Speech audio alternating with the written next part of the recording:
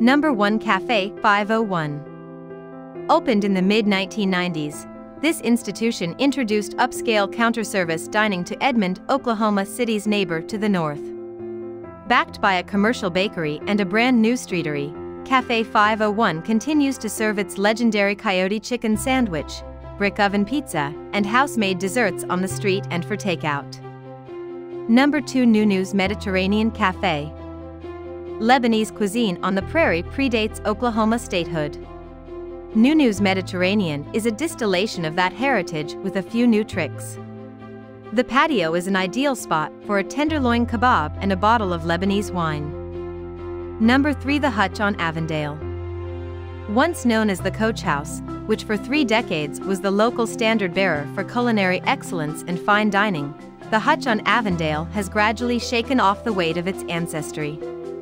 Outdoor diners can finish with strawberry shortcake with vanilla ice cream or a brownie sundae, while a cookie flight is a sweet way to end a takeout meal.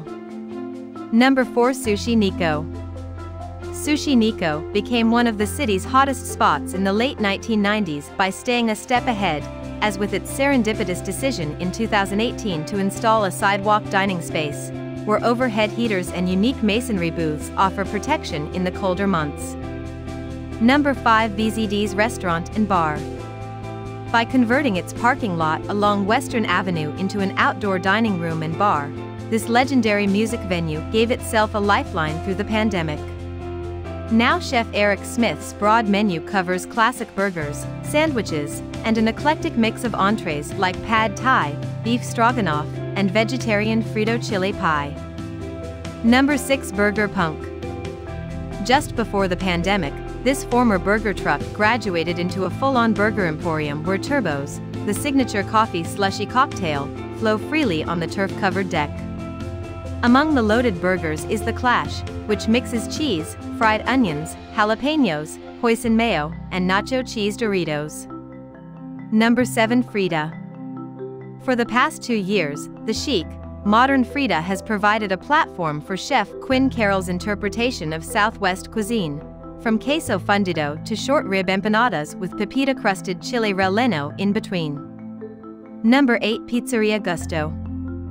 A wood-burning pizza oven at the center of Chef Catherine Mathis's kitchen churns out Neapolitan pies topped with specialties like butternut squash, lamb sausage, and sopressata, to name a few.